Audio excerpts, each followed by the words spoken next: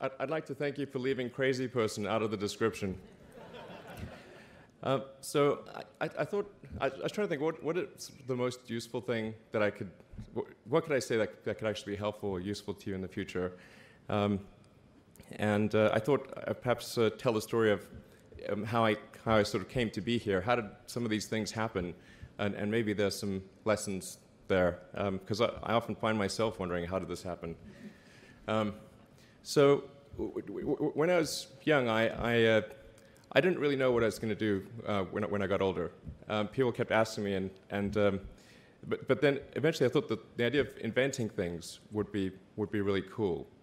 And the reason I thought that was because I read a quote from Arthur C. Clarke, which said that a sufficiently advanced technology is indistinguishable from magic, and that's really true.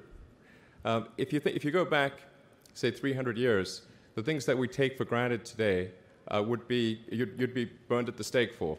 Being able to fly, that's crazy. Being able to see over long distances, being able to communicate, having effectively with the internet a group mind of sorts, and having access to all the world's information instantly from almost anywhere on the earth. This is stuff that really would be magic, or would be considered magic in times past. In fact, I think it actually goes beyond that, because there are many things that we take for granted today that weren't even imagined in times past. They weren't even in the realm of magic. So it actually goes beyond that. So I thought, well, if I can do some of those things, basically if I can advance technology, then that's like magic, and that would be really cool. And I also had sort of a slight existential crisis, because I was trying to figure out what does it all mean? Like, what's the purpose of things? And I came to the conclusion that if we can advance the knowledge of the world, if we can do things that expand the scope and scale of consciousness, then we're better able to ask the right questions and become more enlightened, and that's really the only way forward. So I studied physics and business, because I figured in order to do a lot of these things, you need to know how the universe works, and you need to know how the economy works. And you also need to be able to bring a lot of people together to work with you to create something, because it's very difficult to do something as an individual if it's a significant technology. So I originally came out to California to try to figure out how to improve the energy density of electric vehicles, basically to try to figure out if there was an advanced capacitor that could serve as an alternative to batteries. And that was in '95, and that's also when the internet started to happen. And I thought, well, I can either pursue this technology where success may not be one of the possible outcomes, which is always tricky, or participate in the internet and be part of it. So I decided to drop out. Now, obviously, fortunately, we're past graduation, so I can't be accused of recommending that to you. So did some internet stuff. Did a few things here and there. One of which was PayPal. And I think maybe it's helpful to say one of the things that was important there in the creation of PayPal was kind of how it started, because initially, the initial thought was with PayPal was to create an agglomeration of financial services, so to have one place where all of your financial services needs would be seamlessly integrated and work smoothly. And then we had like a little feature which was to do email payments. And whenever we'd show the system off to someone, we'd show the hard part, which was the agglomeration of financial services, which was quite difficult to put together. Nobody was interested. Then we'd show people email payments, which was actually quite easy, and everybody was interested.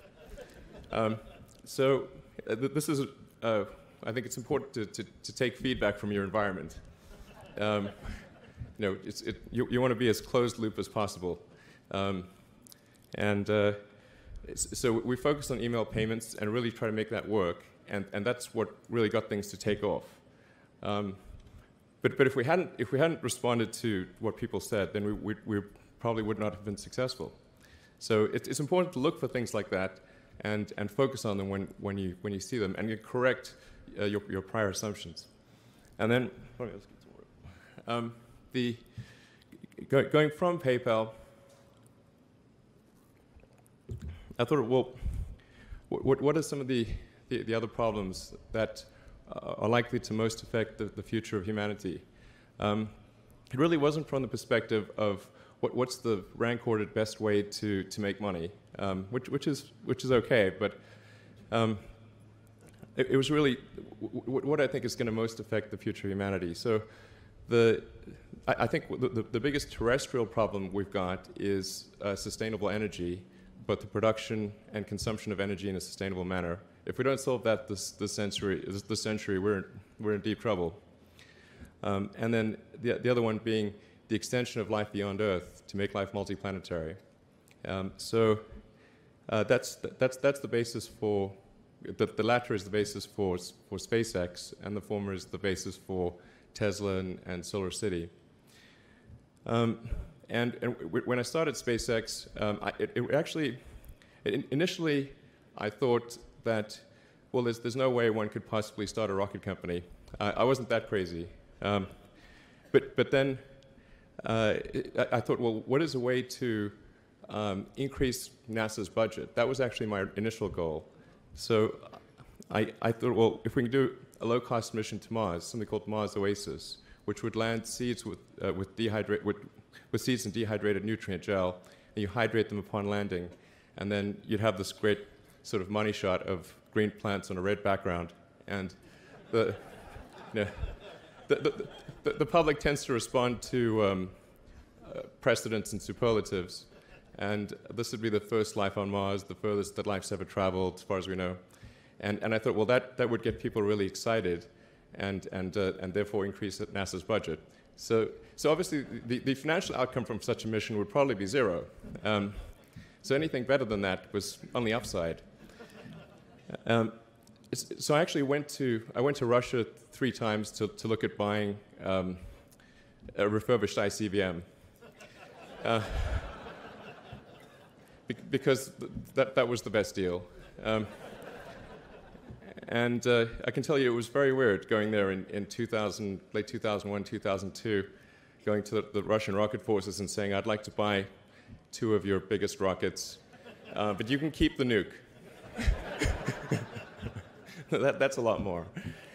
That was 10 years ago, I guess, so they thought I was crazy, but I did have money, so that was okay.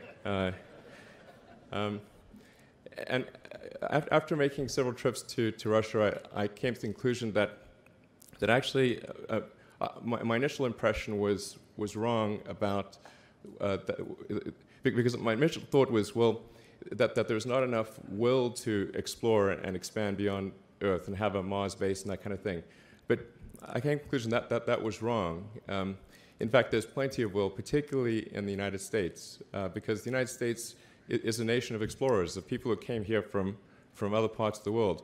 I think the United States is really a distillation of the spirit of human exploration. So, but if people think it's impossible, then, or it's going to completely break the federal budget, then they're not going to do it.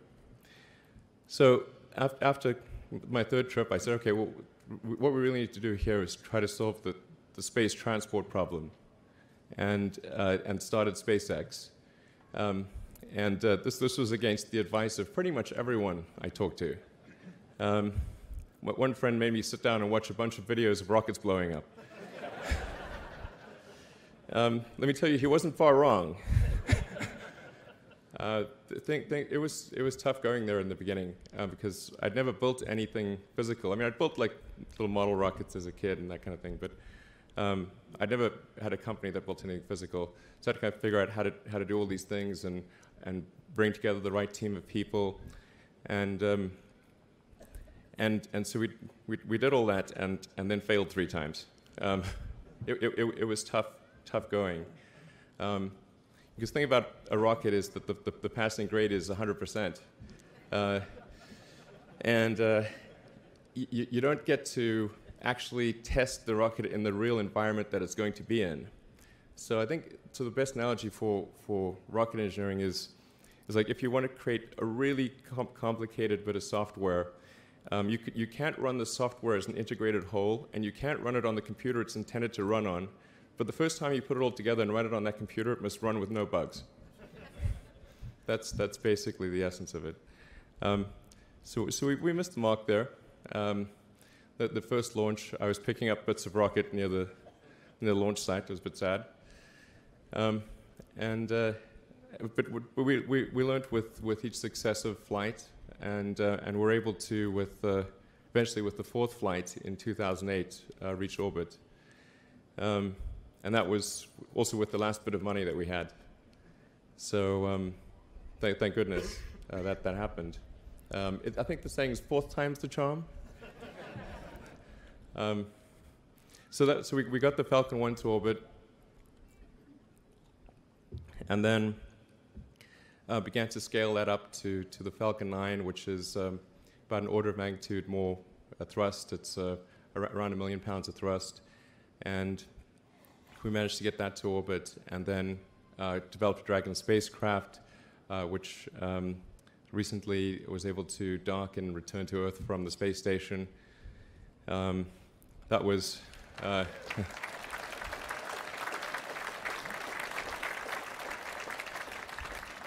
Thanks. That was a white-knuckled event.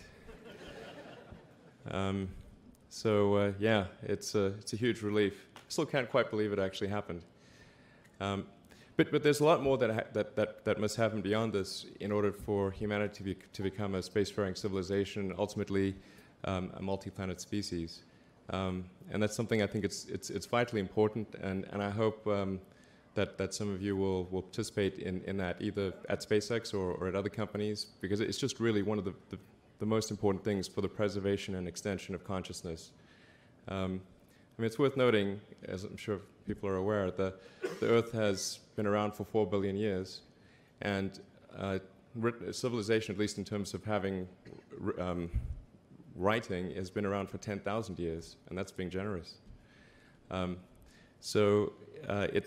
It's really it's somewhat of a tenuous existence that civilization and consciousness, as we know it, has been on Earth, and I think I'm actually fairly optimistic about the future of Earth. So I don't want to sort of people to have the wrong impression that I think we're all about to die.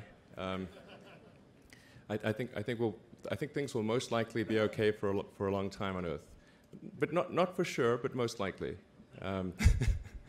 But even if it's sort of 99% likely, a 1% chance is still worth spending a fair bit of effort to ensure that we've backed up the biosphere, planetary redundancy, if you will. So I think it's really quite important. And in order to do that, there's a breakthrough that needs to occur, which is to create a rapidly and completely reusable transport system to Mars, which is one of those things that's right on the borderline of impossible. But that's sort of the thing that we're going to try to achieve there with SpaceX. And then on the Tesla front, the goal with Tesla was really to try to show that what electric cars can do, because people had the wrong impression. We had to change people's perception of an electric vehicle, because they used to think of it as something that was slow and ugly and had low range, kind of like a golf cart. So that's why we created the Tesla Roadster, to show that you can be fast, attractive, and long range. And it's amazing how, even though you can show that something works on paper, and the calculations are very clear, until you actually have the physical object and they can drive it, it doesn't really sink in for people. And so that I think is something worth noting. If you're going to create a company, the first thing you should try to do is create a working prototype. Everything looks great on PowerPoint.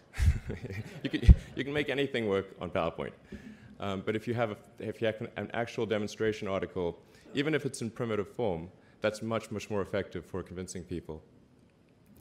So we made the Tesla Roadster, and now we're coming out soon with the Model S, which is a four-door sedan.